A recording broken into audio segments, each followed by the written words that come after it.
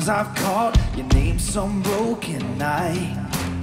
You showed up and patched me up like you do every time. I get amnesia, I forget you keep coming around.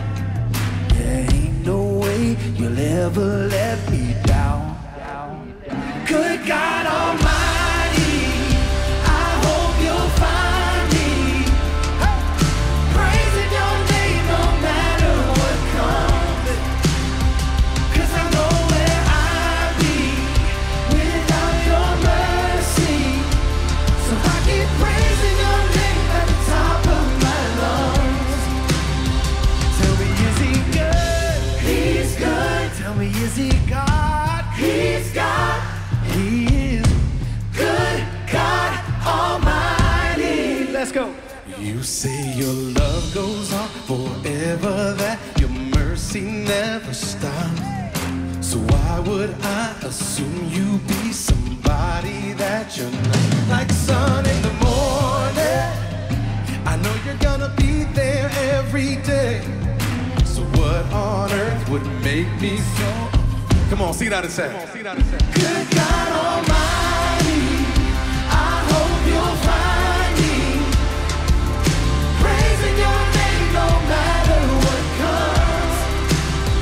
'Cause I know where I'd be without your mercy. So I keep praising your name at the top of my lungs. Tell me, is he good? He's good. Tell me, is he God?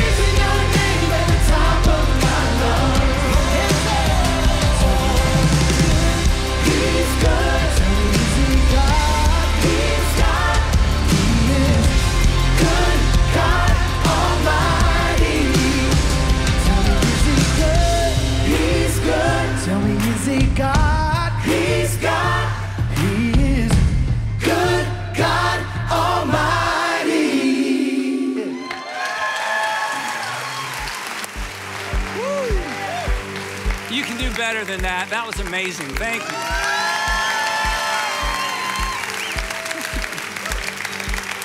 And you can have a seat for just a minute. Bill, did you like that? Yeah, that was good.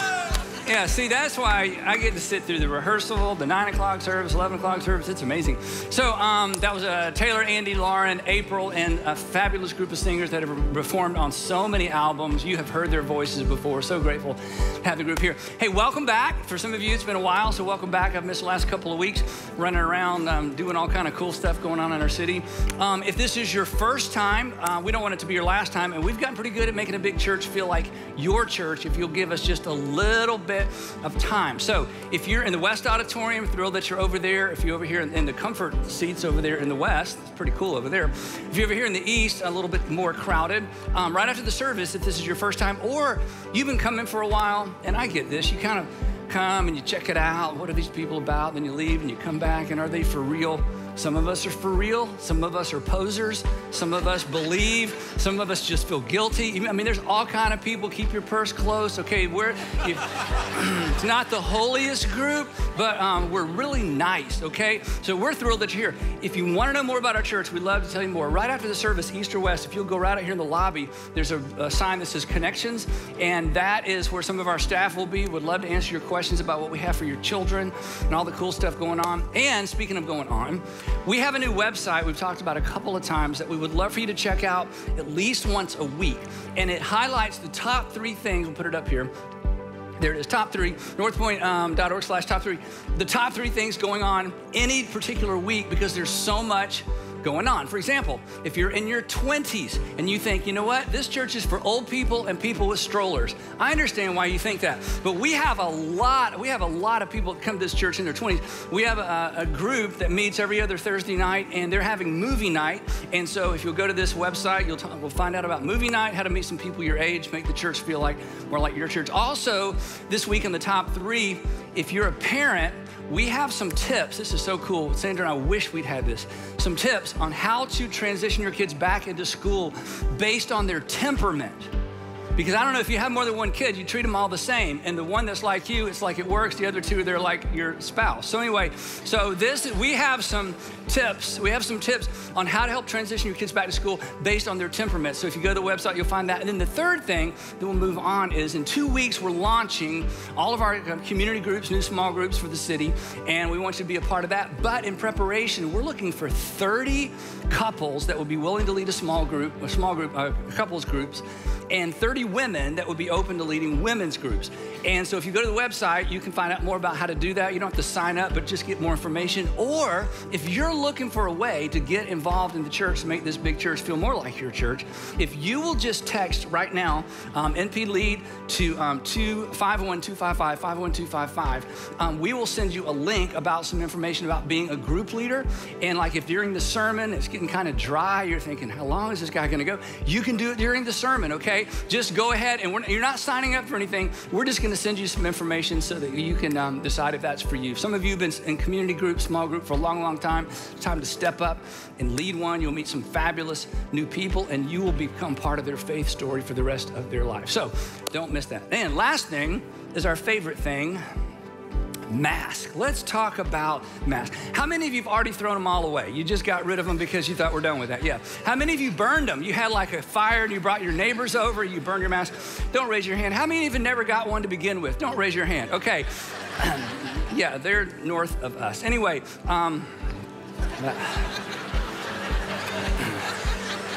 okay. A little sympathy. Are you laughing, Dale? Did you think that was funny? It's pretty good, yeah. So, okay, imagine being me for just a minute. We have churches in Forsyth County. We have a church in Decatur, in Buckhead, Woodstock, Gwinnett County. Do you know how much grief we have gotten? I mean, in the 70s and 80s, churches split over contemporary music. They brought drums into the sanctuary. That's nothing compared to what this little piece of nothing has done to the church. It's unbelievable. So here's the deal. I want to make you a promise that we will do our best to assure that nobody is happy with us before this is over. Okay? Yes. So if you get too excited about our mask policy, you just wait, it's coming. So we want to get this right. We want to be good neighbors, and we don't want to be ridiculous, but we're kind of making this up as we go along. So please be patient with us. Pay attention to your email. If you're not getting email from us, you just go to our website, go all the way to the bottom where it says stay informed, make sure we have your current email address, and we will figure this out as we go along. This time we're going to sing a little bit. I'd love for you to stand. I want to tell you something about this song. Lauren's going to come lead us in this. I know I've told you this before, but it's just such a cool thing to me that John, the gospel writer John, is who introduced the phrase that God is love to the world. And you may believe God is love and you're not a Christian, but the first time that was ever showed up in literature was one of Jesus' followers. And the reason John concluded God is love is not because the world was lovely. In fact, most of his friends had been martyred. They were all dead. He was kind of the last man standing. He determined that God is love because he concluded that Jesus was God in a body. And for him, love had a name. It was the name of Jesus. And so this song is called Love Has a Name, and it reminds us of the fact that God is love isn't just a concept, that Jesus showed up and demonstrated what God is like. And John, who spent 3 years with him, he's an old man now, and he's like, how do I sum this up? And he decides the best way to say it is this: life isn't lovely, life isn't good, but God is love, and love has a name. The name is Jesus. So here we go, Lauren. Yep.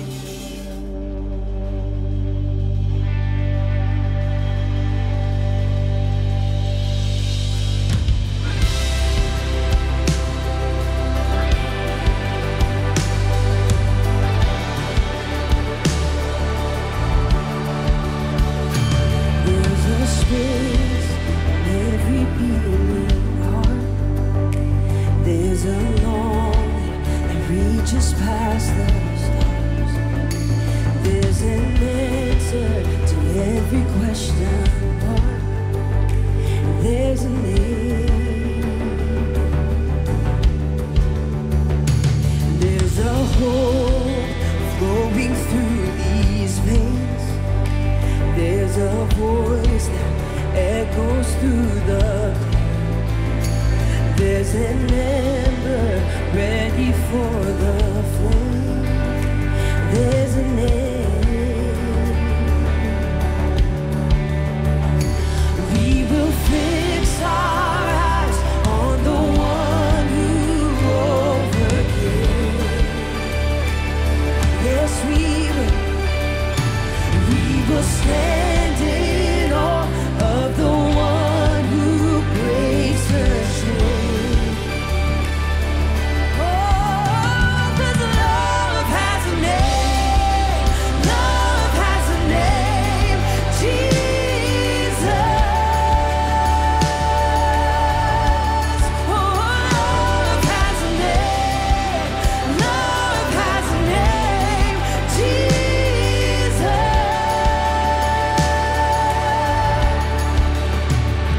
There's a joy that triumphs over fear. There's a laughter that wipes away all tears. There's a presence that changes atmospheres. There's a name.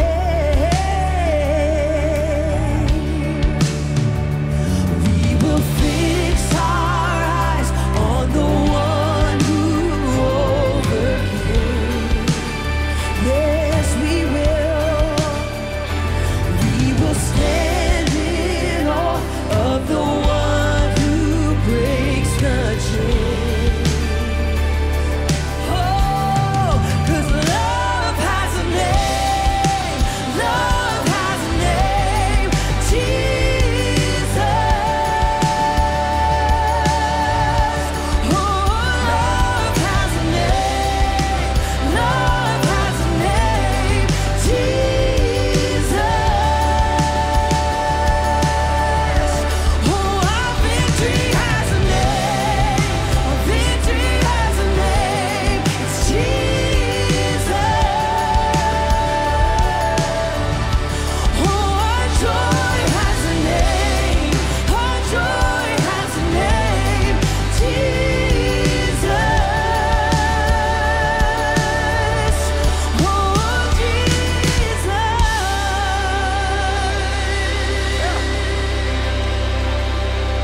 Y'all sound so good this morning. 11 o'clock, y'all still with us?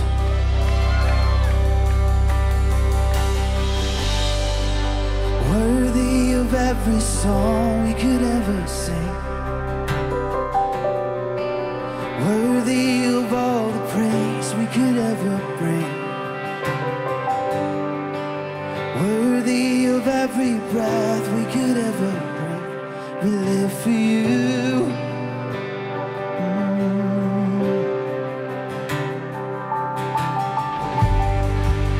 Jesus, the name above every other name. Jesus, the only one who could ever sing. Worthy of every breath we could ever breathe. We live for you. Oh, we live for you. Sing holy. Holy, there is no one like you. There is none beside you. Open up my eyes in wonder. Show me who you are and fill me with your heart and lead me in your love till all around me.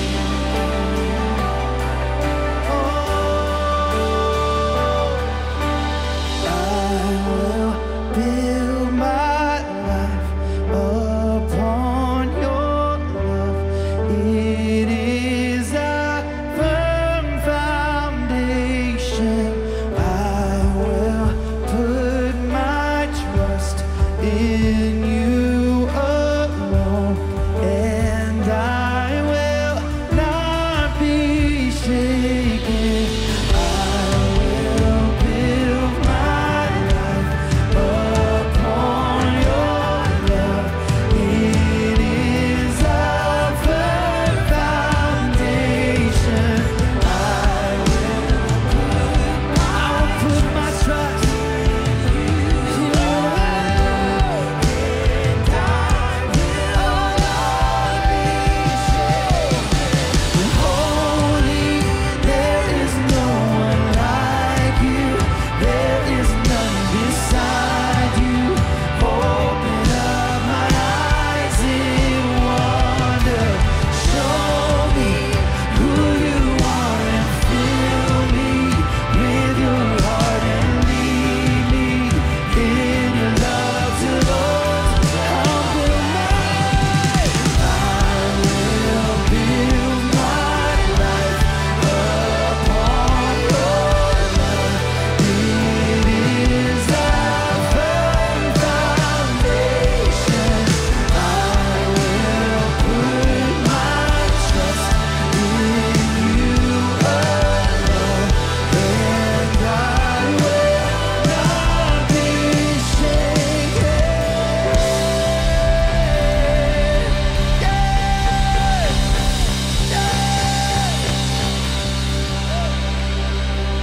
Yes. Amen. Thank y'all for singing with us. Let's pray together. God, you are worthy. You are worthy. You are worthy. God, we thank you for your love that we got to sing about this morning. We thank you for your promises. We thank you that we can plant our feet firmly in your truths.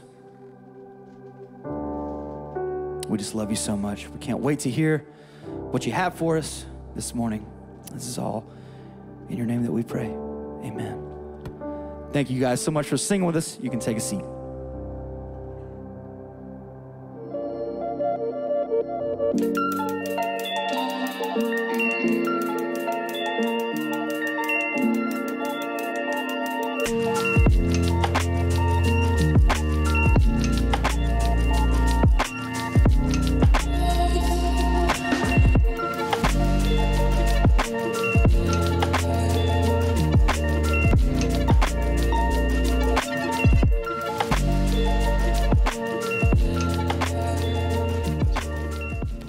Definitely Santa pressure.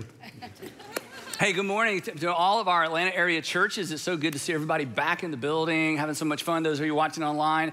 Also, Lake Oconee, it's good to see you guys, or know you guys are seeing us anyway. A couple churches in Florida today tuning in, Alabama, other places. So it's just good to get started. Today, we actually begin a brand new series entitled Your Integrity, Our World, Your Integrity, Our World, and I will explain the title in just a minute. And next week, I'm gonna give you our official definition for integrity for this series, but to just get us started, we kind of know what integrity is, right? I mean, integrity is the resolve, and really the courage, as we're gonna discover, is the resolve and the courage to do the right and noble thing just because it's the right and noble thing. You just do the right, noble thing because it's the right, noble thing when it benefits you, and you do it when it costs you, because people of integrity just do the right thing because it's the right thing. That is the reward. Even when it costs you, actually, especially when it costs you, those are the people that we cheer for. Those are the heroes, the people that do the right thing, even when it costs them, even when there was a less costly alternative. You may be familiar, you probably are, with this phrase, structural integrity. Structural integrity is a building science phrase, and here's the technical definition: the ability of a structure to withstand its intended load without failing due to fracture or fatigue. And unfortunately, we have seen in recent days what happens when a structure is cracked and is fatigued and is not able to bear the load it was supposed to bear. We've seen the devastation when structural integrity is compromised. And what we've discovered, and what you know, and what you've seen throughout your life in some capacity, is that the damage isn't isolated. The damage isn't isolated to the compromised beam or the compromised column, is it? The entire structure is affected because when a load-bearing structure fails, the load is transferred. when a load-bearing structure fails, the load is always transferred to and potentially overload surrounding support structures. The failure of one part impacts the failure of others because the stress is transferred and the load is transferred to other parts of the building. Now, as you would imagine, and as you can guess where we're going with this, the same is true for you and the same is true for me. The same is true for all of us, that a failure of personal integrity, adds stress to the persons around us, right? I mean, this isn't new, but this is easy to overlook, especially when we're being tempted to sacrifice our integrity because not to is gonna cost us something, and it just seems too difficult to tell the truth and too costly to do the right thing. But a personal failure of integrity for everybody, no matter how old you are, you transfer the stress to the people closest to you and oftentimes the people you love the most. A failure of integrity of one family member, what happens? It transfers the stress to other members of the family. If you're a teacher or a school administrator, you get this. You got a straight A student, high B student, a top performer, academically, and suddenly they just don't seem interested. They're not motivated. Their grades plummet. And your first guess is that something is going on where? At home. That's right. Some of you have experienced extraordinary marital stress, conflict between you and your husband or you and your wife, not because either of you had a failure of integrity, but because your high school student, your high school son, your high school daughter, a college son, a college daughter, maybe graduate school, maybe they're out, maybe they're married. And there's been a failure of integrity with one of your kids. And you feel the stress of that. It's connected to you and it's creating more stress even in a relationship because you can't agree on how to respond, how to discipline, how to embrace or to stand back from a son or a daughter because of a decision they made that really had nothing to do with you, right? Companies, we've seen this. Entire companies have imploded because of the decision of a CEO or a leadership team where hundreds and hundreds of people lose their job, right?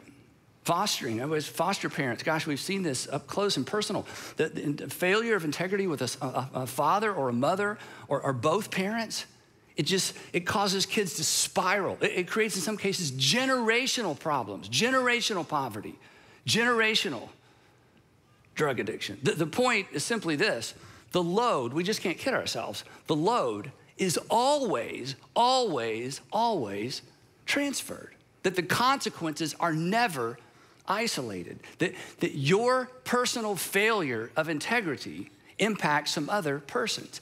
But your integrity, when you maintain your integrity, when we maintain our integrity, when I maintain my integrity, it also impacts some other persons as well. So this is a really, really, really big deal. In fact, when we think about our community and our nation, our world, our families, I don't know of anything that's more important corporately, nationally. Thus our title, Your Integrity, Our World.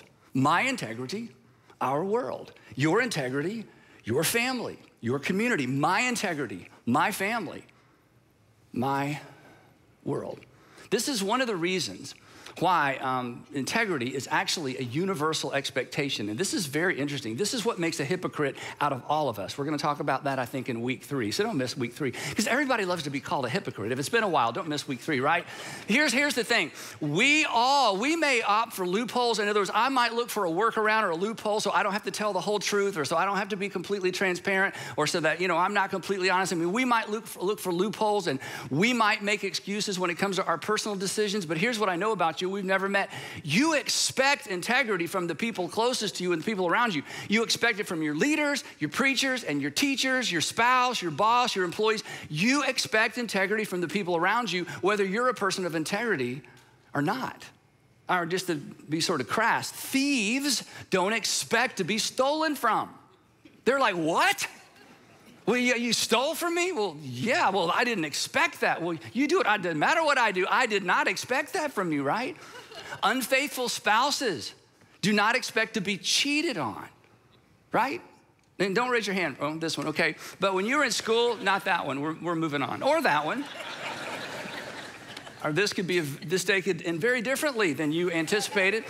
But when you were in school, again, don't raise your hand, guys. If you in school, if you ever cheated on middle school or elementary school, maybe middle school, high school, college, you cheated on a test, And if you cheated on the test and you got by with it, nobody caught you, and you made a better grade than you were supposed to make, and then you get your test paper back. Imagine this. This didn't happen to any of us, but imagine. So you've cheated, you got by with it. You're like, man, I made a B. Shouldn't have made a B, shouldn't have passed. So you're looking at your grade, and you start looking at your test paper, and you realize your teacher misgraded the paper, and you got cheated a couple of points.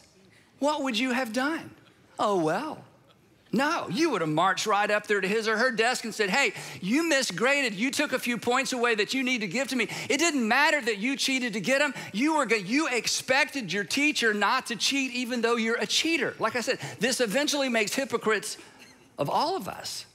And I know this doesn't apply to any of you, but those employees that waste time at work, not us, but this happens. You know, this happens. There are people who just, they shop online at work. They do all kind of stuff. It's crazy. Yeah, they're eating up their employer's resources, wasting time at work.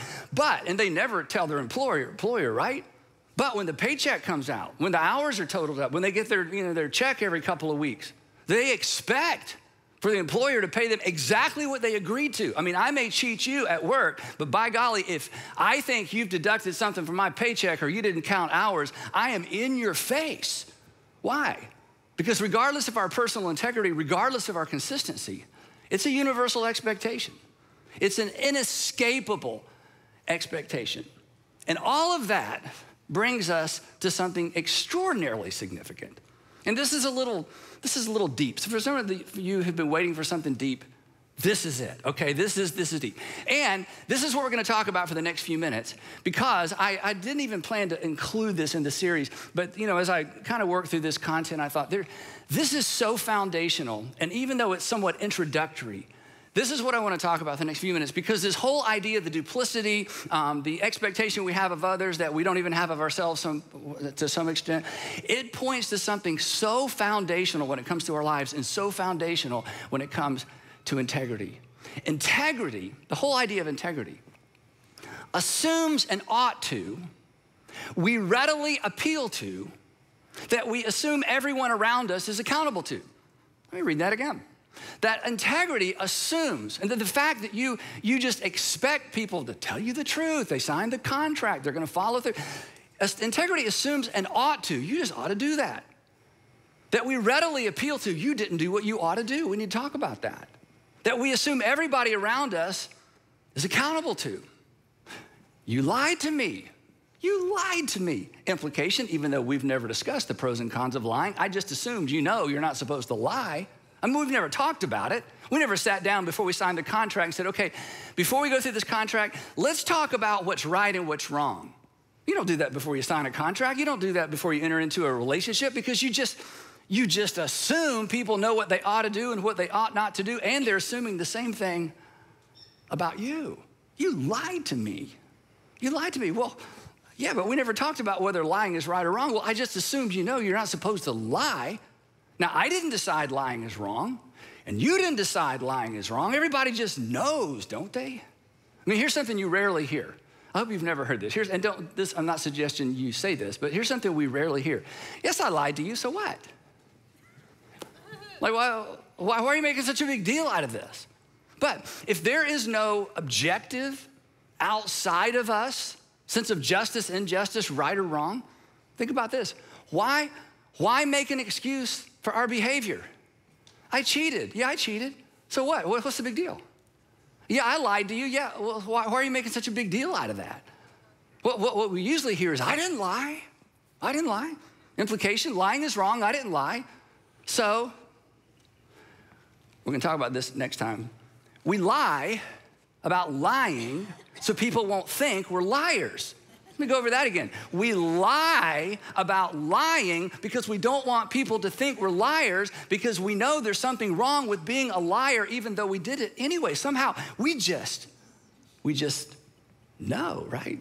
Now what we might hear, what probably all of us have said at one point is, now the reason I lied is, let me tell you why I lied. But why not just decide lying's not wrong? It'd be a lot easier. Then you don't have to make excuses. You go, yeah, I lied. Yeah, I cheated. Yeah, I was unfaithful. Why are we even talking about this? I mean, come on. You're holding me to an account. You're holding me accountable to a standard you just made up. Somewhere along the way, you just decided lying's wrong, cheating's wrong, unfaithfulness is wrong. You just made that up. That's your standard. That's your truth. That's not my truth. You can't hold me accountable to a list of things you just made up. Besides that, we never went over them. We never sat down and we never even covered this stuff. So you have no right. You have no right to hold me accountable to some standard of right and wrong, just and unjust, that you just made up, any more than I have a right to hold you to my standard. But we know better. It's inescapable. We just know better. I mean, we may throw those things out as excuses from time to time, but somehow we just know better. Because, as we're going to see, there is an ought to that stands outside of you and over you that didn't originate with you. It just is. There is an ought to. And again, it's not applied universally the same way in every culture, in every season, or in every generation. But there is a general sense of ought to that stands outside of you. You did not make it up. And over you that didn't originate with you or me, and we can't escape it. Now, here's again, the hypocrisy is just amazing. In fact, we've all done this. We might deny the existence of ought to with our actions because we don't always do what we ought to do, right? We may deny this universal sense of ought to with our personal decisions because I know I ought to, but I'm not going to do what I ought to, and I know I ought not do that, but I'm going to do it anyway. So we may kind of dismiss and deny that there's some universal sense of ought to with our actions, but never with our reactions. We react to ought to whenever someone doesn't do what they ought to, and it hurts us, or it hurts someone that we love. Now, so what does all this have to do with integrity? Everything. And here's what it has to do with it. If there is no ought to that stands outside of you and holds sway over you, in other words, if that doesn't even exist, and if you're someone who just believes that the material world is all there is and nature is all that is, I understand that. You have good reason. There's good arguments to be made for that. But if that's your worldview, if there is no ought to that stands outside of you, that holds sway over you, that holds you to some extent accountable, then integrity, let's just not kid ourselves, integrity is nothing more than a tool that you use to get your way until it gets in the way. And then we just throw it away. And we just do whatever we want to. But you promised. You're right, I promised. And when I made that promise, I meant it. But I don't want to do this anymore. I just don't want to. But you promised. I know I promised. And I'm telling you, in the moment I meant it. But I don't want to do this anymore. When integrity is anchored to nothing more than courtesy or societal expectations, it's so fragile, and we just discard it when it's inconvenient, when it gets in the way. And why not? It's not anchored to anything but my opinion. You signed the contract, I signed the contract, and when I signed the contract, I intended to keep the terms of the contract. But hey, a bigger opportunity has come along, so I'm out. Now, let's think about this. This is so disturbing, isn't it? I know. Anyway, sorry. So I want us to think for just a minute about this at a national level, because the implications of this just go on and on and on. If there is no ought to that stands outside of us and holds sway over us, integrity is reduced to a tool government uses to get its way until those particular rights and wrongs and just and injustices get in the way. And then whoever controls the government just decides, no, from now on, this is right and that's wrong. We just make it up. So determining what's at the bottom, and again, whether you're a theist or not, a religious person or not, a Christian person or not, this is for all of us. This impacts all of us. This impacts all of us every day. This impacts all of us today. Before this day is over, this dynamic is going to come into play in your life. In fact, for some of you, it's coming into play right now because you're thinking, why is he talking about this? Because I've had my mind made up and I had sort of built up a case and built a case for what I'm going to do and got a head of steam. As soon as this is over, I'm going to go out there, we're going to have that conversation, and I'm going to do what I ought not do. And he's talking about this. How did he know? Your husband called me. It's just because this is just the reality we wrestle with every single day. This tension isn't going to go away. So determining what's at the bottom or the foundation of integrity, if there's an anchor at all, what it's built on, has huge ramifications. Because if integrity is not connected to anything, if it's not supported by anything that actually exists, if it's not grounded in anything other than our opinion, and if it's not grounded specifically, as we're going to see, in the divine, then again, let's not kid ourselves. Integrity, what's right and wrong, ought not, just, unjust, noble, virtuous, it's fluid, right? It's fluid. It will be defined and redefined by personal and public opinion. It's just gonna be defined and redefined by majority rule. Okay, now let me ask you this question, and I'm gonna let you vote on this in a minute. And don't leave, okay? Don't, just to make the point, should women be allowed to vote? Should they? Well, let's just vote, okay? If you think women should be allowed to vote, let's just raise of hand. Do you think women should? This is not a trick question, guys. It's like, yeah. So here's my question, and don't answer this one out loud unless you're sitting by yourself somewhere, okay, or driving. Why should women be allowed to vote? Based on what? Now, I know what it's based on for me. I don't want to be locked out of the house this afternoon, so I'm all for women voting, okay? But once upon a time, the majority said no. And then the majority said yes. And if there's nothing more to that topic than the majority, where does that leave us? Somebody says, what about the Constitution? Well, that's another good illustration. What are the rights? Again, you don't have to answer this out loud, just to get us thinking. Are the rights guaranteed by our Constitution? Are they anchored to anything other than the opinion of the authors? Let's take another one. I know this is so emotional, but slavery?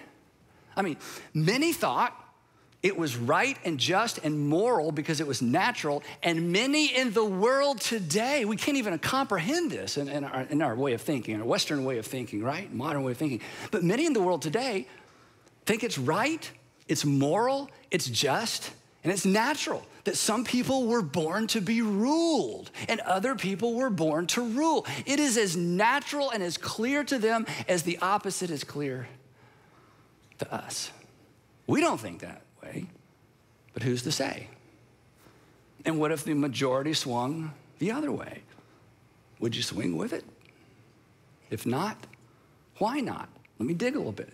Do you just think you're better than all those people in other parts of the world that think slavery is fine? You think you're better than them? You think you're just naturally, morally superior to them? Or is there more to it? And if you think it's wrong, based on what? And the outrage at the very thought is an appeal to an ought. It just happened. You just know. There's something that's like, Andy, I can't even believe you're talking about. I mean, this is disturbing to even talk about. I just know. And you wouldn't even have to come up with reasons. Even if you gave me 4 reasons why slavery, is wrong and immoral, and I shot all 4 of them down when the conversation was over, you wouldn't be convinced. Which brings me to this. Does your outrage rest on anything more substantial and less fluid than your personal opinion? Or even a personal conviction, because a personal conviction is just an opinion that you say louder with more angst, same thing, right? Or your life experience. Well, in my life experience, okay, so what? You had a life experience. Everybody has a life experience. I mean, come on, is the foundation for your moral outrage over something like slavery? Or we could go right down the list, there's so many things. What's it founded on? What's it grounded in? I mean, I know it just seems self-evident to you. But behind the fact that it's self-evident to you, there are people all over the world it is not self-evident to them. So who's right, or is there a right? Or do we just get to make this stuff up until it's inconvenient and we decide we want to do something else? So if there's no ought and ought not that stands outside of us and holds sway over us, then right and wrong, just and unjust, it's just determined by majority rule in the case of a democracy. But it's determined by minority rule in the case of a dictatorship or a fascist regime or a theocracy. People with the power, they just make stuff up. They decide what's right, what's wrong, what's moral, what's immoral. But It's even worse than that, okay? It's even worse than that. And you're thinking, how could it be worse than that? In fact, just say, how could it be worse than that? Yeah, I know. Thanks for asking. How could it possibly? I mean, this is terrible. Here's why. Because if there is no divine lawgiver, if all there is what we see, and what you see is what you get, and that's it, then we can't even hold the people in power responsible. We can't judge them because there's no objective standard by which to judge them. I'm just judging them based on my opinion, my truth, my life experience, the way I was raised, and I'm holding them to an account. I'm holding them accountable to a standard they never subscribed to begin with, and I don't want them holding me accountable to a standard that I never subscribed to begin with either. So we're at a stalemate. And it's even worse than that, because if there is no objective standard by which to judge, if all there is matter, they actually had no choice in the matter, because matter doesn't decide. Matter just is. Choices, decisions require free will. And in a purely materialistic world, there's no free will. I mean, free will is an illusion. It's a trick of evolution. It's not actual, it's not real. We experience decision-making, but we're not actually making decisions because of physics and chemistry, natural law. It can't decide anything. It just is. So, at the end of the day, the people who see the world differently than us, we can't judge them. We're holding them accountable to something we just made up, unless there's an ought to that we're all accountable to, that holds sway over us and judges us. If that doesn't exist, in the end, it really is just survival of the fittest. Evolution by natural deselection. If there is no divine, and if there is no divine lawgiver, it's just self-serving opinion. It's just majority rule. And integrity just becomes a useful tool to help other people feel guilty and to hold them accountable and to meet our expectations until it's not. And then in the end, ought to, it's just up to you. Ought to, it's just up to me. But we know better. We know better. We know better. Even if you aren't sure about a personal God, you know better. Even if you walked away from God, I mean, if you've read all the books in your personal experience day to day before this day is out, you know better. There is something outside of you that's bearing down on you. And here's the amazing thing. And this is what I don't think I can convince all of you of today, but if you'll hang with us for the next few weeks, I hope someone or something will convince you. The moment, this is so amazing to me, the moment that we attempt to justify a behavior in our minds, okay? Think about this. We've had this, we're gonna have one of these before the day's over. The moment you try to justify a behavior in your mind, I shouldn't, but I'm going to. I should not tell her that, but I'm gonna tell her that anyway. I shouldn't lie, I should show them, I should, but I'm not, I shouldn't, but I am. The moment, as soon as you enter into that internal argument with yourself, you acknowledge the divine, whether you believe in it or not. You acknowledge accountability to something that you did not create and you can't shake. Paul, the Apostle Paul, he explained it different and better, and his is a lot shorter, so I'm just gonna read you his, but I get 30 minutes, so I just couldn't read this and dismiss, okay? But I will tell you, this is better. And he's writing to Judean and Galilean Jesus followers, they're new Christians, sons and daughters of Abraham, who were raised on Torah. They were raised on the law. I mean, and here's something we can kind of understand if we stop and think about it. Their conscience, these first century, second century too, but especially these first century Judeans, Galileans, sons and daughters of Abraham, their consciences were fine-tuned to the law of Moses. I mean, fine-tuned. And sometimes your conscience can be too active, like you're too sensitive to things. So like 10 years, I know we can't get off on this, but like 10 years after the resurrection, it's such a great story. 10 years after the resurrection, Peter, who's been with Jesus the whole time, the whole ministry, Peter gets to the door of Cornelius' house, and Cornelius is a Gentile, and Cornelius has invited Peter over to talk about Jesus. I mean, isn't that what Peter's supposed to do? Like, go ye therefore into all the world. How about you just go up the street, okay? This isn't like a big deal. Actually, it's a day and a half journey. He's invited to Cornelius' house 10 years after the resurrection, okay? This is a guy who had breakfast with his resurrected Savior on the beach, and Jesus said, go into all the world. And he gets to Cornelius' house, and it's like, and he later says, this is the first time I've ever been in a Gentile's home. It's like, what? Yeah, because their consciences was fine-tuned to the Torah and to the first century teaching of how Torah was supposed to be lived out. So when these Judeans and Galileans, sons and daughters of Abraham, when they realize these Gentiles, people like most of us, are beginning to worship their God and are gonna follow their Messiah and embrace Jesus as their Messiah as well, they were like, okay, wait. How are they gonna do this? They don't even know Torah, okay? They don't even go to synagogue.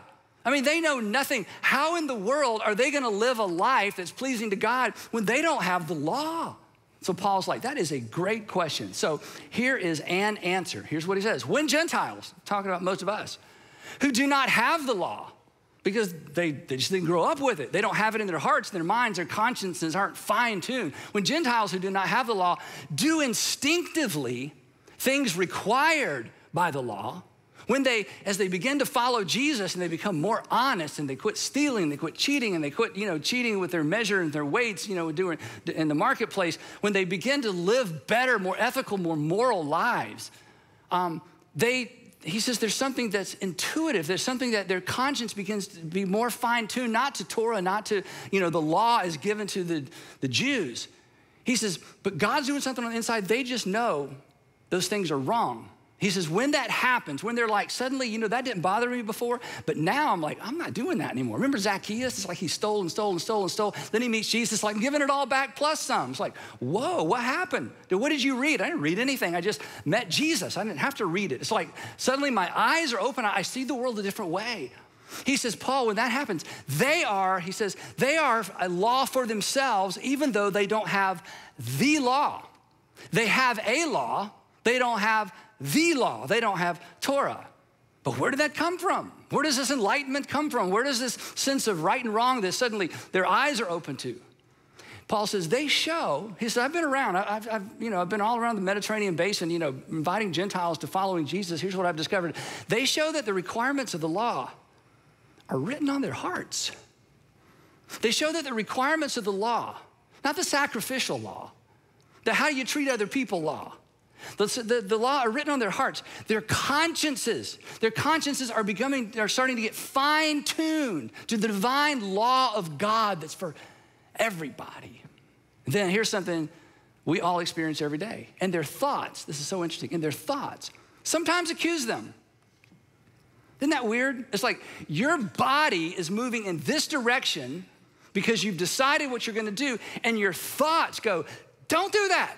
It's like, wait, how many of me are there? Okay, I just had a thought that conflicts with the direction of my body, and I'd already made up my mind, so do I have two brains? He says, no, there's an internal tension now because they've been awakened to the divine law of God.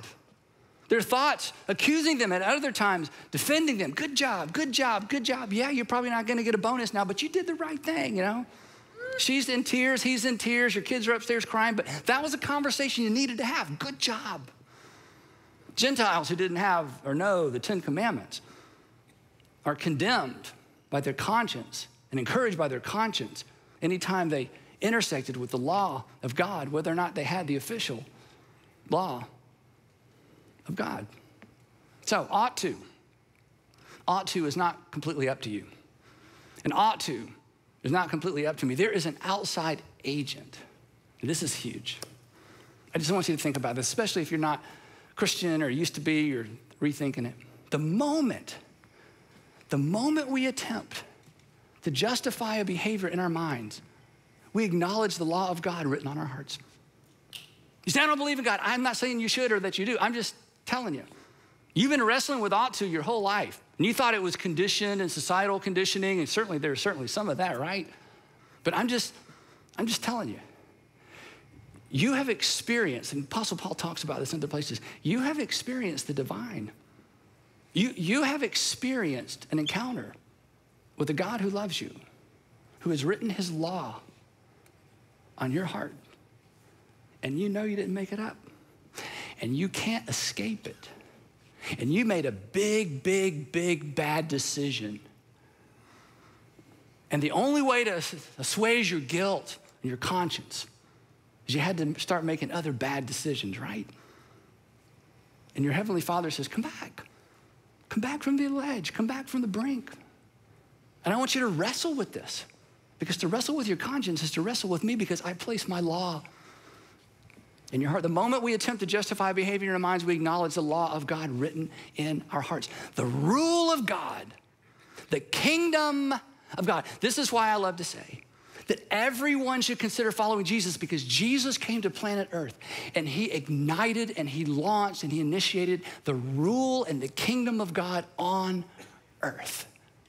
And he placed his law in our hearts.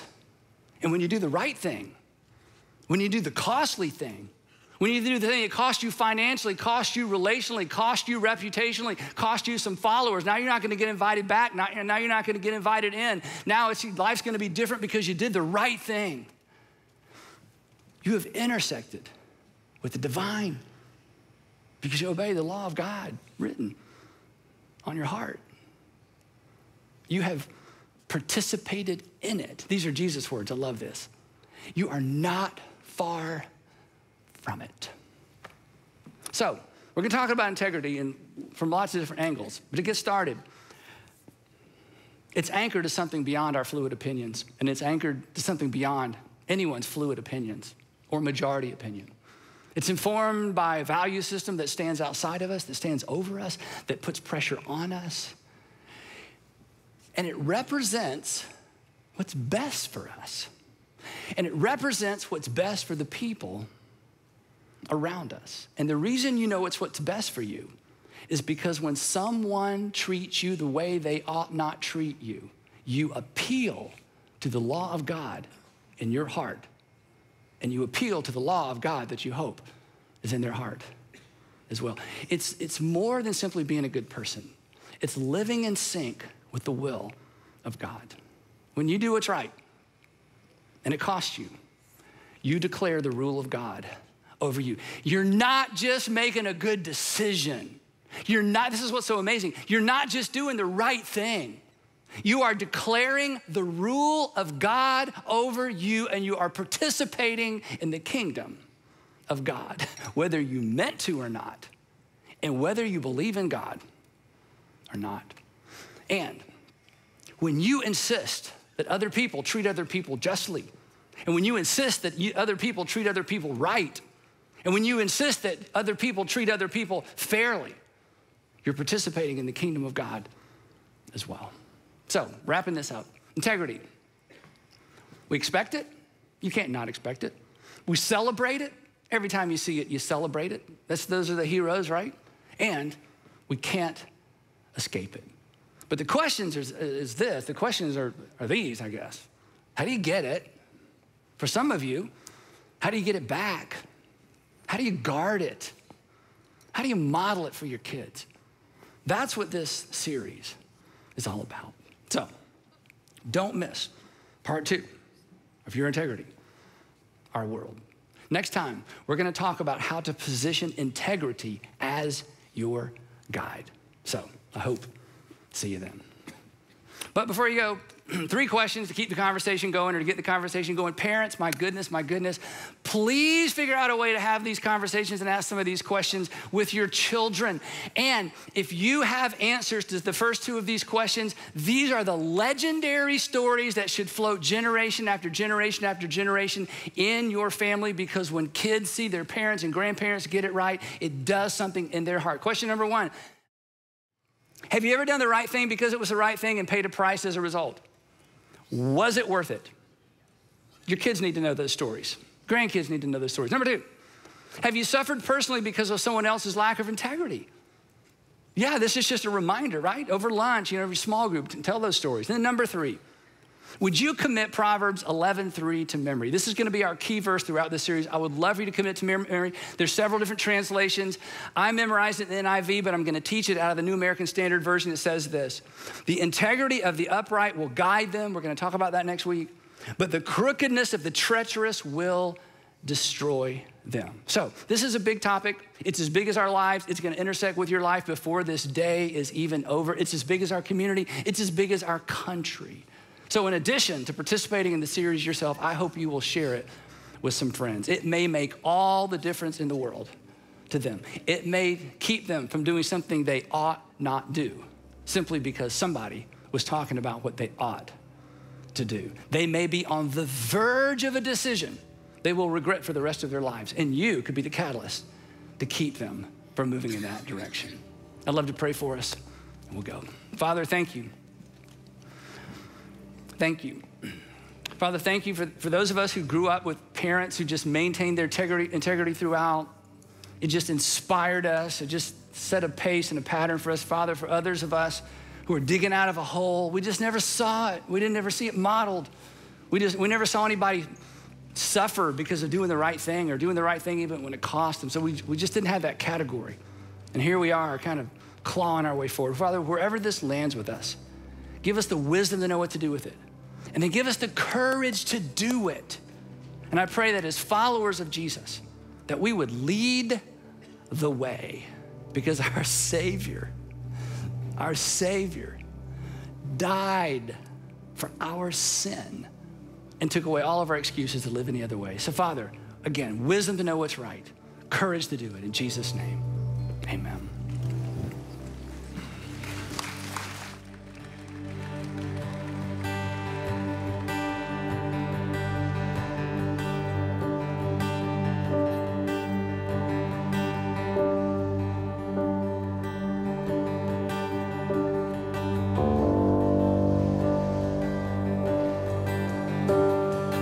All the earth will shout your praise. Our hearts will cry. These bones will sing. Great are you, Lord. Sing it out, sing. All the earth will shout your praise. Our hearts will cry. These bones will sing. Great are you, Lord. All the earth will shout your praise. Our hearts will cry. These bones will sing. Great are you,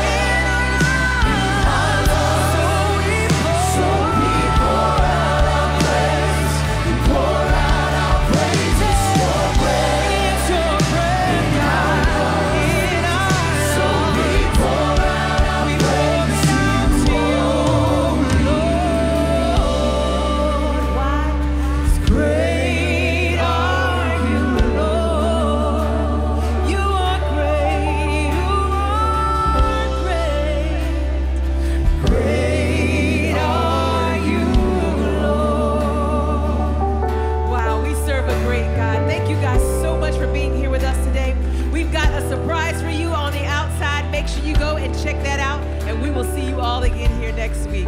Have a good one.